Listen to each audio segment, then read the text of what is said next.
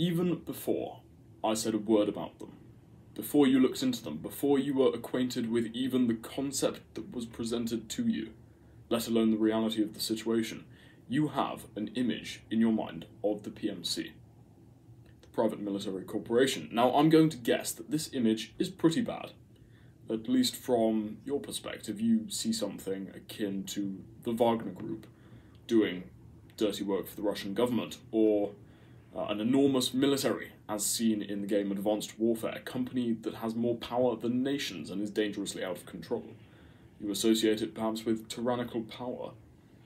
And I think, if we're to talk about this in a philosophical sense, Wittgenstein was right about us having pictures in our minds, and it's accepted, really, it's common sense today that there is a commonality between our image of the Private Military Corporation that 99.99% of us hold, effectively.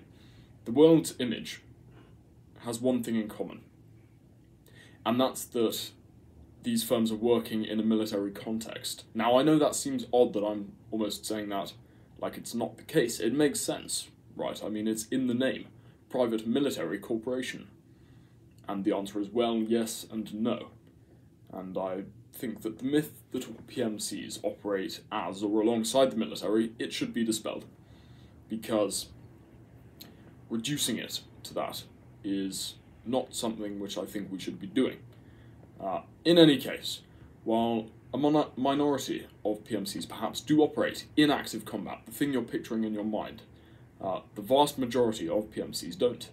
And the vast majority aren't even active. That is to say, they're not really engaging anyone, let alone within a war zone, let's say. So I think we need to, let's say, separate a few categories. That's an important thing to do. I'm going to separate them into 4, and it's sort of a matrix, if you will.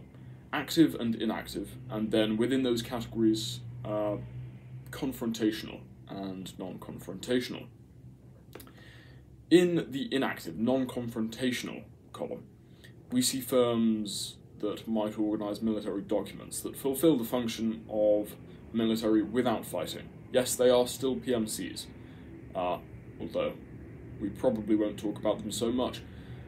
They are inactive and non-confrontational. In regard to inactive confrontational, that PMCs basically have, we might see stuff like security that's hired for events.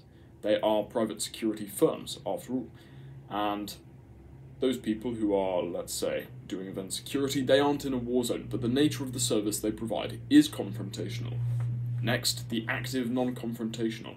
Now, this may seem odd, but this might be stuff like aid. This might be logistics services that operate in war zones, important stuff, but it's not actively going out there and engaging people, and it's not engaging people if it can under, any context, really.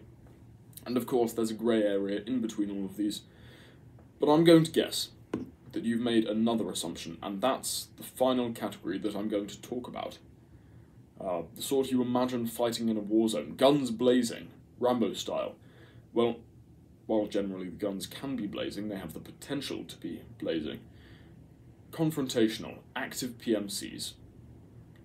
I'm going to say something you're not going to expect, and that's that the active confrontational PMCs I'm thinking of aren't those traditional military ones.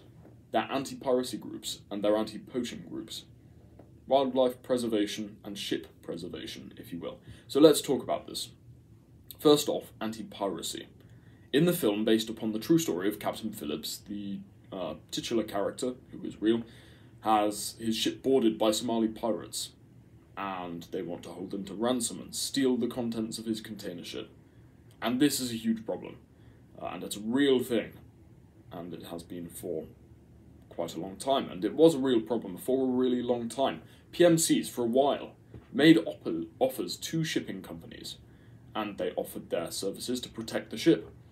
But the shipping companies weren't actually interested for the longest time, and they turned them down.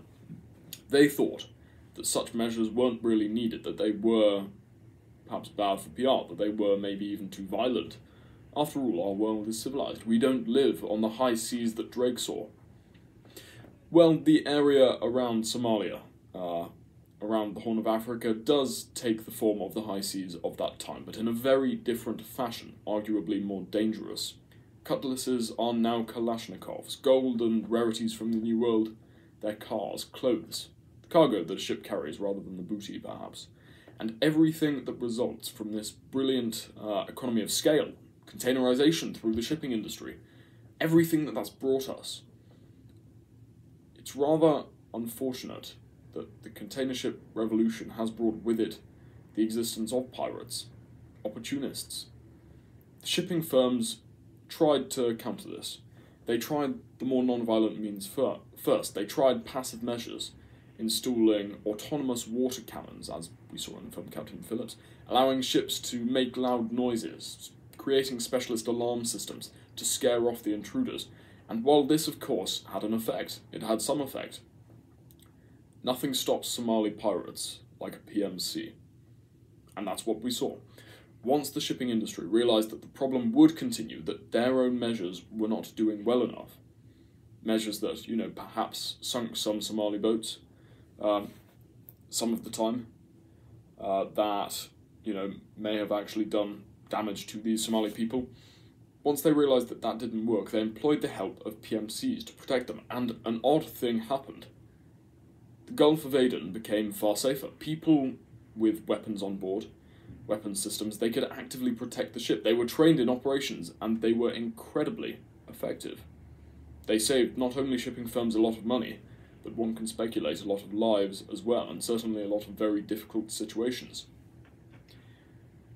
Even active military presence in the waters, we saw, a lot of naval vessels, massive communication efforts, massive campaigns to stop piracy in the area.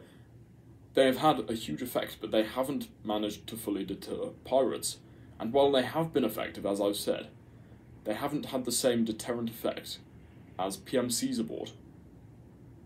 Now, I know I've been talking about the fact they're active and confrontational, but largely, PMCs, even in, let's say, war zones, when they're acting as security firms, the idea of them is perhaps to carry out whatever role needs to be done in order to fight people off, as it is with the ships. But the majority of the time they act as a deterrent. Somali pirates are far less likely to board a ship if there is a PMC aboard, because they know they'll lose. And actually what this has led to, whether you see it as a good or a bad thing, is loss of, or less capsizing, I guess, of Somali ships. They don't even try, meaning they don't sink. So overall, whether you think it's good or bad, it's for even the Somali pirates a net gain, because more of them are living, effectively. So that's talking about the more active role they can take. And it does sound awful, the fact that we have to put these military personnel on a ship, because there are pirates in the area who want to do harm. That sounds like a really awful situation. But the real thing that people dislike about it is the fact there are non-state actors that are violent towards one another, that being Somalian paramilitary organisations, that are piracy organisations, really, and PMCs, private military organisations. Yet, nonetheless, they're clearly off to get pirates. Yet, nonetheless, PMCs really are fulfilling an important role. They're saving the money and lives of pretty much everyone involved, and often doing so by means of deterrence rather than combat, despite the fact they are able to do that. And so everyone really wins, apart from the Somali pirates, who sort of win, because more of them live. And they don't really deserve to win beyond that. Next, I'm going to talk about PMCs that are involved in fighting off organisations which may be likened to paramilitaries. The pirates of the land, that being poachers. So, this subset of PMCs, known as PRCs, which is short for Private Ranger Company or contractor, they are perhaps unlike shipping PMCs. Shipping PMCs tend to put people on boats, and obviously they have training, but PMCs utilise, train, employ locals, particularly those who know the area well. So, they generally employ people, at best, who are ex-law enforcement, ex-servicemen, who are familiar with the area, ideally. Even for the most experienced, of ex-law enforcement, ex-servicemen. Training is rigorous, as Rangers have to act in a certain manner and ensure that they're up to scratch. They have to be trained for the particular environment in which they're operating, which is generally a reserve, a place where there are pretty strict rules. So this is hugely important in stopping poaching. The role of PRCs, private ranger companies, which are PMCs in themselves, has had a huge effect. So without these organisations, without private military organisations that stop poaching, officials within, let's say, certain African nations where poaching takes place a lot, and actually some Asian nations as well, a lot of these official anti-poaching authorities that really want to be taking control of the situation, and often do, in many of these nations, they're simply unable to defend the land properly, and they lack the manpower to stop poachers when they do come across them. And PRCs are hugely important to conservation, and they're hugely important to saving the lives of these, people who are actually within law enforcement, because often they're hugely outnumbered, which leads to some pretty awful consequences when they do come across poachers. So it's actually really quite important, and these armed PRCs, they promote conservation, and they do a lot to stop the harmful poaching of all sorts. Elephants for ivory, rhinos, leopard for their pelt, I guess.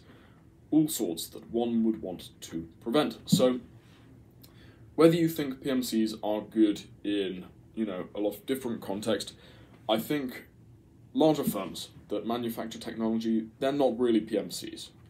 They're military contractors at best, but they're not active military companies. They're not firms that go out there and aim to fight. But what I aim to demonstrate today is that even those firms that are active, they are confrontational, that they are good as well, and it's not just limited to going out and fighting in some sort of war zone. There are other places in which security is needed, and I think most of us would agree that in both scenarios, it's a very good thing, because not only is it largely a deterrent, but it actually saves a lot of life on both sides. Saves money, lives, very good, and that's all we really want. And so I'd say in these particular scenarios we can debate the more active confrontational PMC that takes on a more military context at a later date. But these PMCs, in my view, are moral. So I'm going to leave it there.